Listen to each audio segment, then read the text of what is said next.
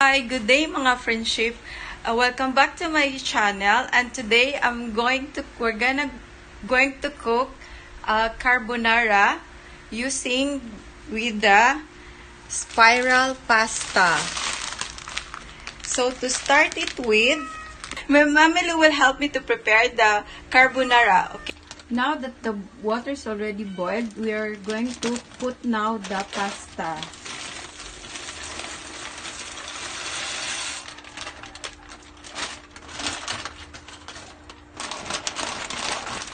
Really with noise.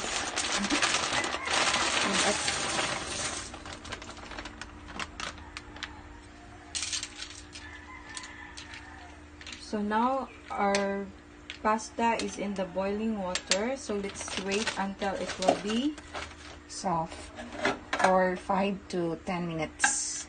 Okay. So while we are waiting until the pasta will be soft, we're going to prepare again our sauce. The ingredients of our carbonara sauce are mushroom and ground pork.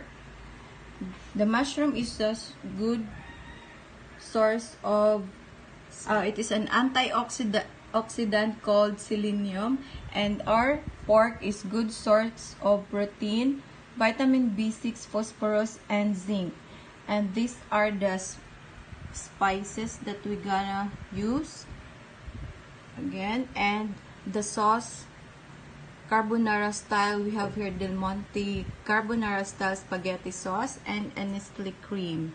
So these are the ingredients that we're gonna use for our carbonara sauce.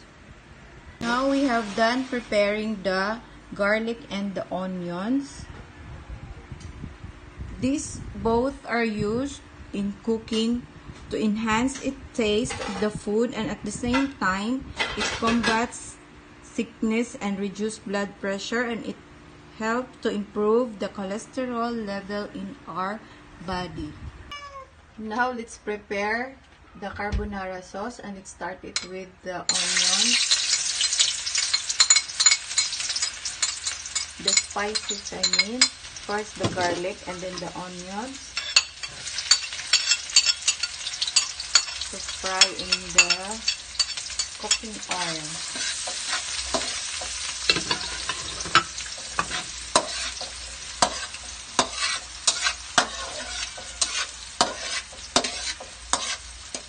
Then after the garlic will turn into brown, we're going to put the ground pork.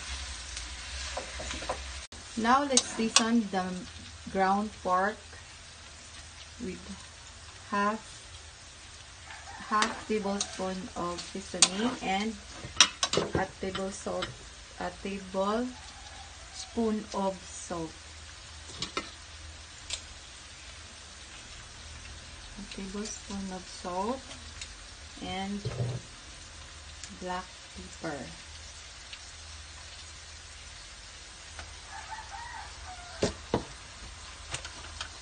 Then Liquid seasoning.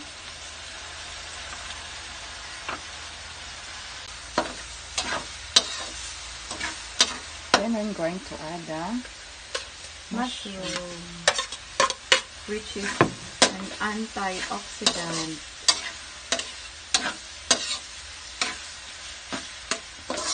Now let's pour the cream into the cooked ground pork and mushroom, to put all the sauce.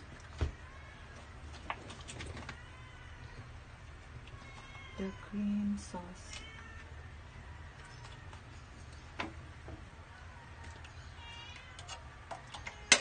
We have to mix it with the mushroom and ground pork to make it creamier and tasty.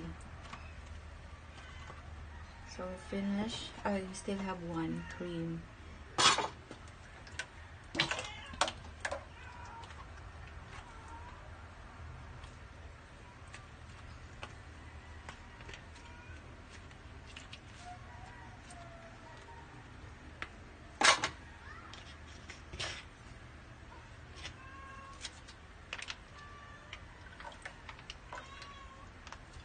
This is the carbonara style spaghetti sauce to make it more tastier.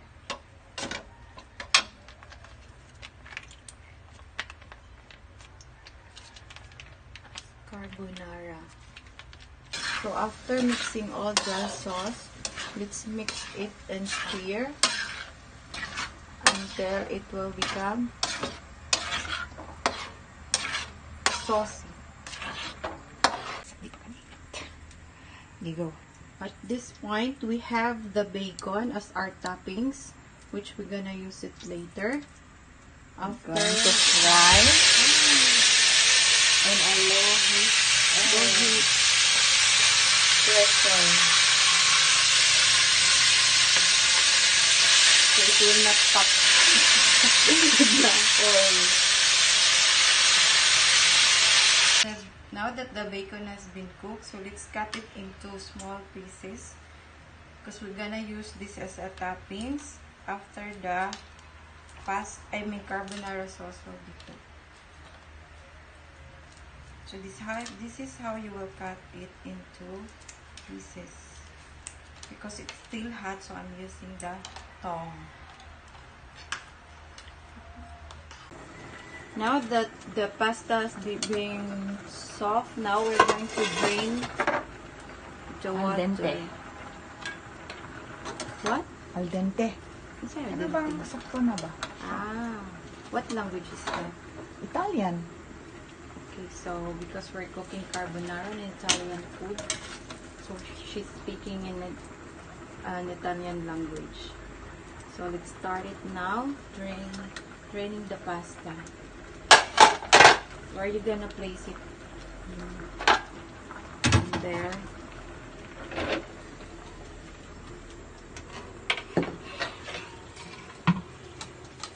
So this is how you're gonna drain the pasta, and you prepare a container after draining the pasta.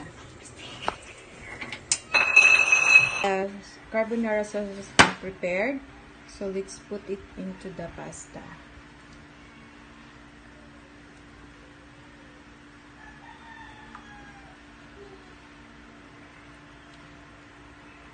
Put it slowly so you can have it will be evenly mixed with the pasta.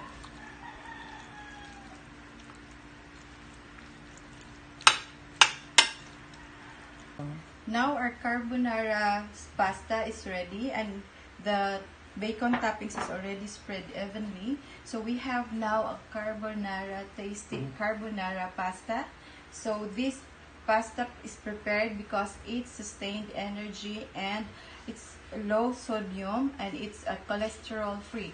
So if you are checking your cholesterol level, pasta is good for you. So let's enjoy eating. Hi guys, Mommy Lou is with me to taste our prepared carbonara pasta. Okay, let's start to taste it. I'll give you a piece of pasta carbonara, Mommy Lou. So let's start to taste it. So I'm in a diet, so I'll just put a few in my plate.